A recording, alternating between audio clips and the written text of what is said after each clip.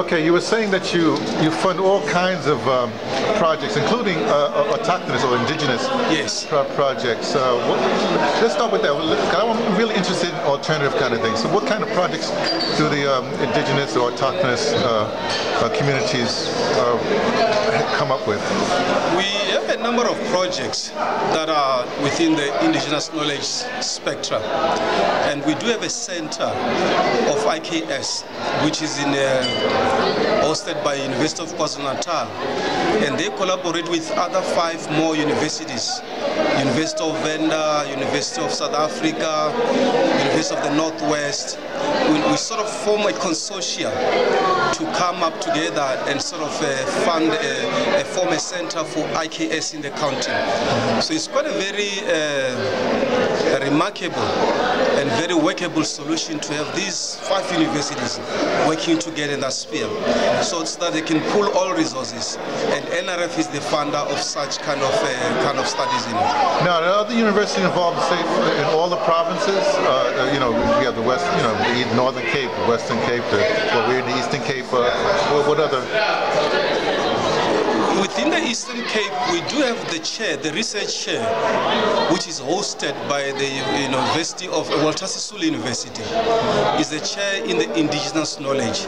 So there are elements of IKS that is also coordinated in the Eastern Cape, and I want to believe that they've got some collaborations with the University of Fort Hare here as to pull together in terms of that. So the DST and the NRF is trying to put funding to ensure that the indigenous knowledge system doesn't just fizzle out.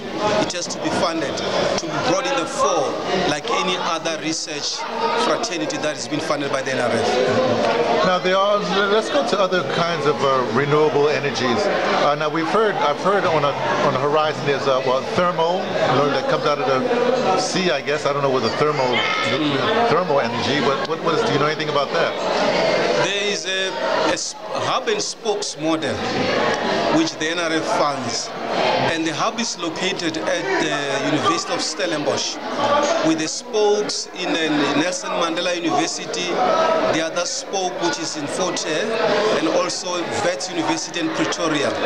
So when you talk about the types of renewable energy, there's quite a number of those. There's a thermal one, there's wind, there's solar. What was the second one? The wind. Oh, the wind, sure. The wind, yes.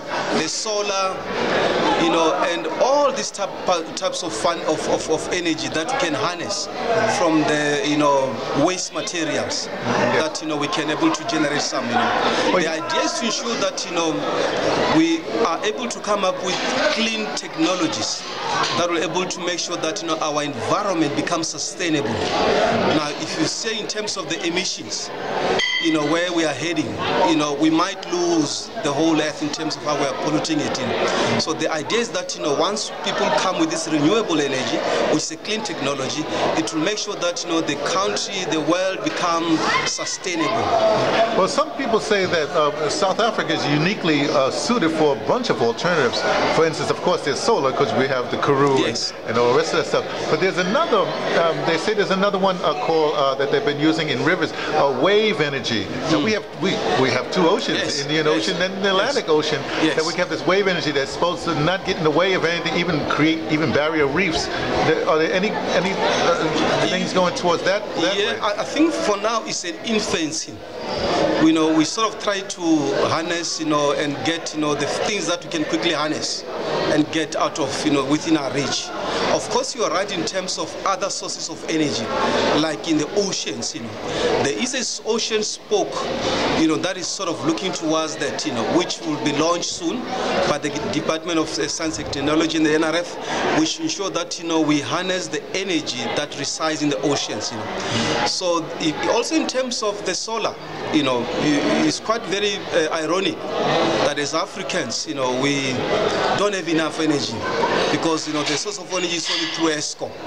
and which we know is not sustainable because it depends on coal and it's difficult to get coal, so this and that. So it's ironic because you got sun, you got energy sun that should be able to be harnessed. So I want to believe that we are in a right direction to ensure that we move the country to that direction where we're able to look at other sources of funding. I'm pleased to know that in other places in the provinces we got people who are living off the grid, who are using the renewable sources to ensure that they heat their homes, light their homes, all this and that. Well, I wanted to stay with especially the wave thing with the oceans, only because it seems like Africa is always waiting for somebody else to develop it, and then they jump on the bandwagon. People I've been talking to, some people I've been talking to, say maybe we should jump technologies. In other words, instead of waiting for them to develop, same with the wave, let us develop wave, yes, and let them come after us rather than we come after them. What's the thinking, I guess, in your department? You're quite right, and I think that's where science and technology now comes into the sphere. You might be aware that in the past there has been an uneven development wherein a few people were able to receive funding to able to push research to come with technologies which left a big majority of people outside.